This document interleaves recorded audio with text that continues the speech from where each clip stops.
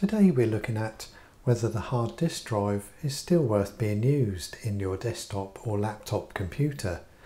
After all, today we have SSDs that we can use instead. So has the hard drive finally had its day? Well, there's no doubt that SSDs are faster than hard drives. So let's compare the speeds of these drives. A typical hard drive today, one that would be used in a desktop computer, such as this 3.5-inch 6TB hard drive by Seagate, is capable of read and write speeds at 185 megabytes a second. Or this 3.5-inch 6TB hard drive by Western Digital, which can perform read and write speeds of up to 229 megabytes a second. And this 2.5-inch 5TB laptop hard drive by Seagate can transfer data up to 140 megabytes a second. So these are some of the typical speeds that you will get from hard drives today. So how fast are 2.5-inch SSDs? Well, this 1TB SSD by Crucial has a read speed of up to 540 megabytes a second and a write speed of up to 500. Or a little faster, this 1TB SSD by Samsung has a read speed of up to 560 megabytes a second and a write speed of up to 530. So as you can see, 2.5-inch SSDs are generally much faster than hard drives and will often be at least 2 or 3 times faster. So what about NVMe SSDs? How fast are they? Well, this partly depends on which generation they belong to. For example, this 3rd gen NVMe SSD, 1TB drive by Crucial, has a read speed of up to 3,500 megabytes a second and a write speed of up to 3,000. And let's take a look at this 4th gen NVMe SSD by Western Digital. This is a 1TB drive that has a read speed of up to 7,300 megabytes a second and a write speed of up to 6,300. And what about this 5th gen NVMe SSD? This is a 1TB drive by Crucial, the T700, which has a read speed of up to 11,700 megabytes a second and a write speed of up to 9,500. So NVMe SSDs can be many times faster than hard drives. Hard drives don't come anywhere near the speeds of the very fast SSDs. So that's one point for the solid state drives. Another downside to the hard drives is that they do make a little bit of noise due to their moving parts inside the hard drive casing.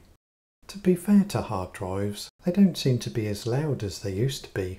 I'm sure they've made them quieter over the years. But if you want no noise at all, then SSDs are the answer, as they have no moving parts and are completely silent.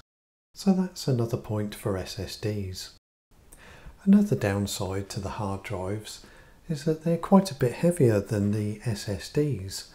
1 or 2 of these inside a desktop computer will make it quite a bit heavier than having 1 or 2 of these inside a desktop computer. These are the approximate weights of how heavy each type of drive can be, but these are just ballpark figures. So laptops will weigh a little less with an SSD inside them, making them just that little bit easier to carry or move around. Desktop computers can already be quite heavy, so the less weight added to them the better. So because SSDs weigh less, it's another win for SSDs. For the next point, hard drives are quite fragile, whereas SSDs are much better at continuing to work even when they've received the odd bump or two. This makes them more suitable for being used in laptops, as a laptop is more likely to be moved around from time to time and they might get a little bumped about now and then. So because SSDs are more robust, another point goes to SSDs. And then there's the cables that are needed for hard drives inside desktop computers. They need a data cable and a power cable as well. But NVMe SSDs can be plugged into the motherboard without the use of cables, which gives a cleaner look to a desktop computer. The 2.5-inch SSDs also need two cables to work inside a desktop computer, but the 2.5-inch SSDs are smaller than the hard drives, so they take up less space. So we're going to give SSDs another point. So I'm going to give one more advantage of SSDs before we move on to hard drives. So SSDs can typically work at higher and lower temperatures. For example, hard drives can often work between 0 and 5 degrees Celsius at the low end and up to 50 to 65 Celsius at the high end, whereas SSDs can normally operate between 0 Celsius and up to 70 to 85 Celsius. The actual temperature a drive can withstand will depend on the make and model of the drive, but typically SSDs have a little more room for temperature tolerance. So that's one more point for SSDs. So what about the advantages of hard drives? Well, there are two main advantages. The first is that they can store much more data on them compared to SSDs. For example, here's one of the largest 2.5-inch SSDs you can buy for a home computer today at the time of this recording. It can hold 8 terabytes of data, but this is one of the largest hard drives available. It can hold 22 terabytes of data. That's almost 3 times more storage than an SSD can currently hold. So that's 1 point for hard drives. And then there's the price of the SSDs and hard drives. So let's start by looking at these 1 terabyte drives. This 1 terabyte 2.5-inch SSD cost about £54, or this 1 terabyte 4th gen NVMe SSD is about £44, or this 3.5-inch 1 terabyte hard drive costs around £46. So the price gap between these 1 terabyte drives isn't so big, but as you start looking at drives with more storage space, the price gap starts to widen. For example, going up to a 4 terabyte drive, a 2.5-inch SSD can cost around £200. A 3rd gen NVMe SSD can cost around £170, a 4th gen NVMe about £190, and a 5th gen NVMe could cost around £560. But a 3.5-inch 4 terabyte hard drive will only cost about £75, or a little over £100 for a 2.5-inch hard drive. So as you can see, when we put them in price order, there's a large gap between the cheapest drive and the most expensive. And have a look at this price gap. This 4th gen NVMe SSD 8 terabyte drive cost a little over £1,000. But a 3.5-inch 8 terabyte hard drive will only cost around £125.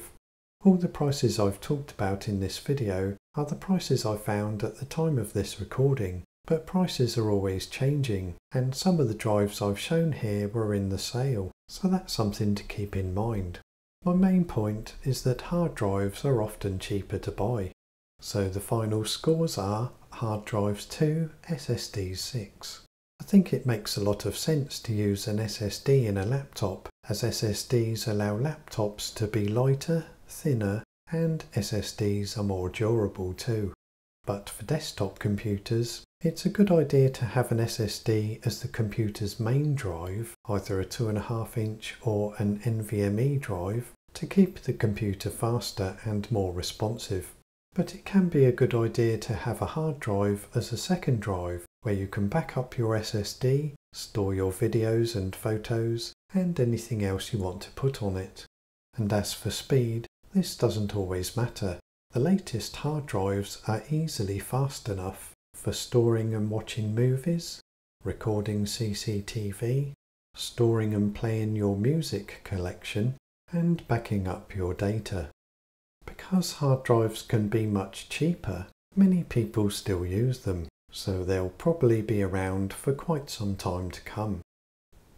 If you'd like to see how fast a computer is with an NVMe SSD drive installed compared to a computer that has a hard drive as its main drive, then click on the video that's right next to me now.